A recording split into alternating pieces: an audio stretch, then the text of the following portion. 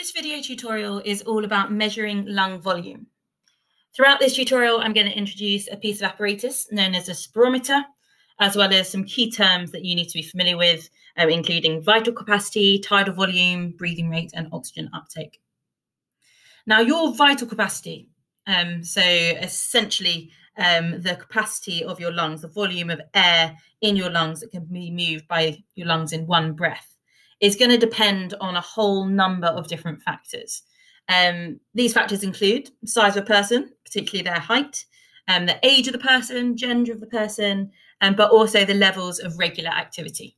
And that's why I've put on the slide in front of you an image of a female running up some stairs versus a female lying down on the ground. Obviously, your levels of general activity are going to impact your vital capacity, which is one of the reasons why it is so important that you do lots of exercise. So here we have a spirometer. This is a diagram of a spirometer on the slide in front of you. Lung volumes can be measured using such a piece of apparatus. The way that it does this is by measuring the movement of air in and out of the lungs as a person breathes.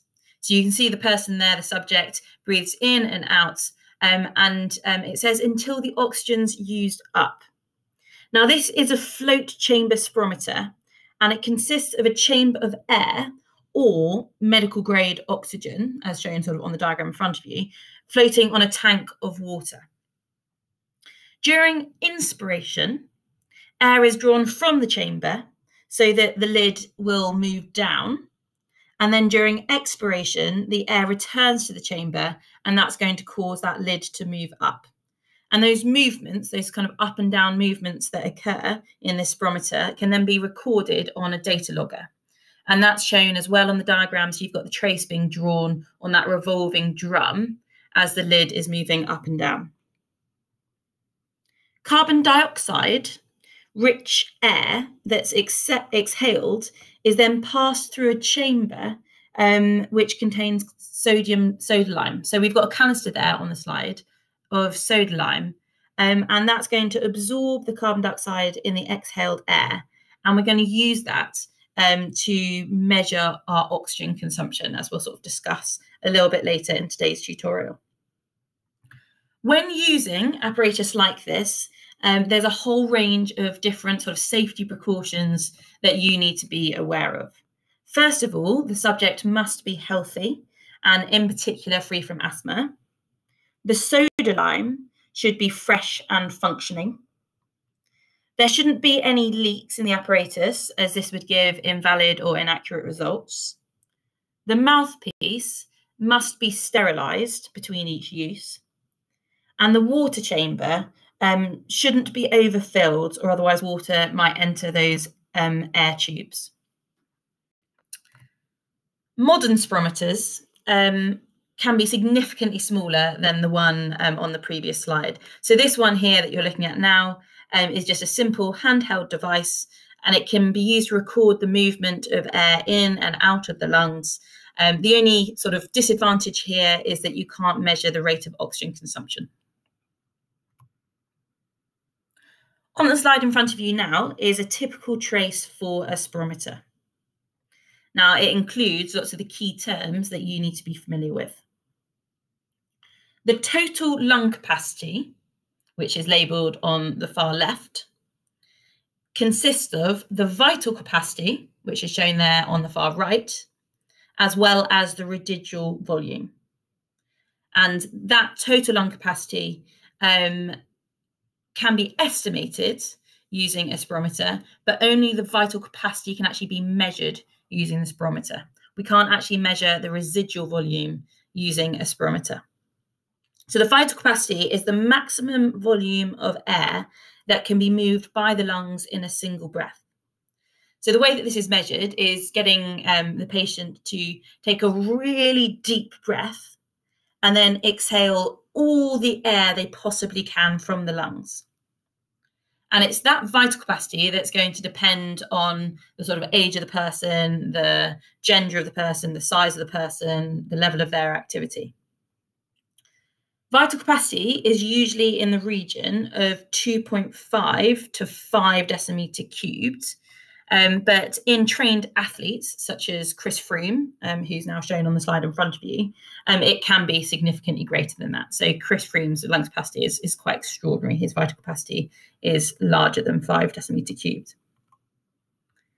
The residual volume, which on the spirometer trace on the slide is shown in that yellow band at the bottom, is the volume of air that remains in the lungs even after forced expiration.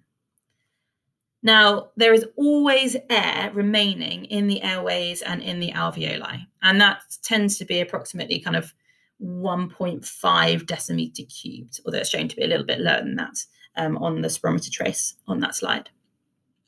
Now, also labelled on this spirometer trace is tidal volume. That's in the blue band in the middle.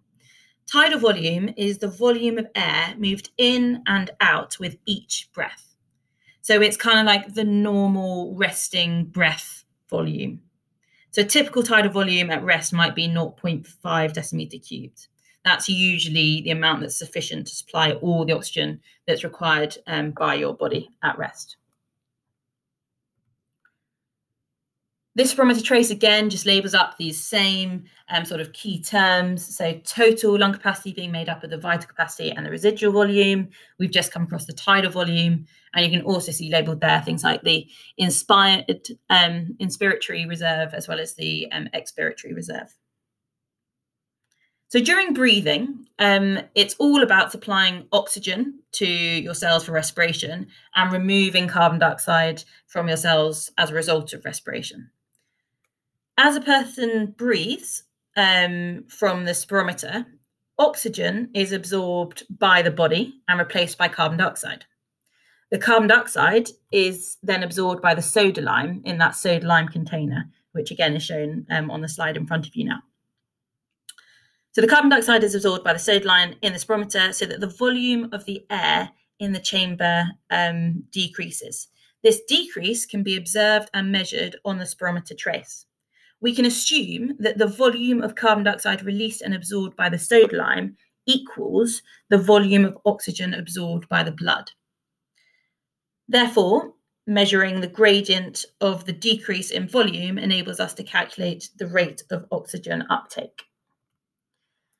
Now here we have two diagrams just showing how we can calculate the oxygen uptake from a spirometer trace. So on the top graph, so graph A, a line has been drawn to point A, and then another line has been drawn to point B to the horizontal axis. And then the distance between these 2 points in terms of time has been measured and calculated, as well as the sort of difference between these 2 points in terms of the volume. So we've measured the volume to be 0.3 decimeter cubed and the time taken to be 55 seconds. So the rate of oxygen uptake shown on the trace A would be 0.3 divided by 55, which would give us 0.0055 decimeter cubed per second. The breathing rate can also be measured from a spirometer trace. So you just simply need to count the number of peaks in each minute, which usually, so the sort of breathing rate at rest is usually around 12 to 14 breaths per minute. Now, what you calculate to be your oxygen uptake will often depend upon a number of factors. So a higher oxygen uptake will result from increased demand, such as during exercise when the muscles are respiring more. Increased oxygen uptake will also result from increased breathing rate and deeper breaths.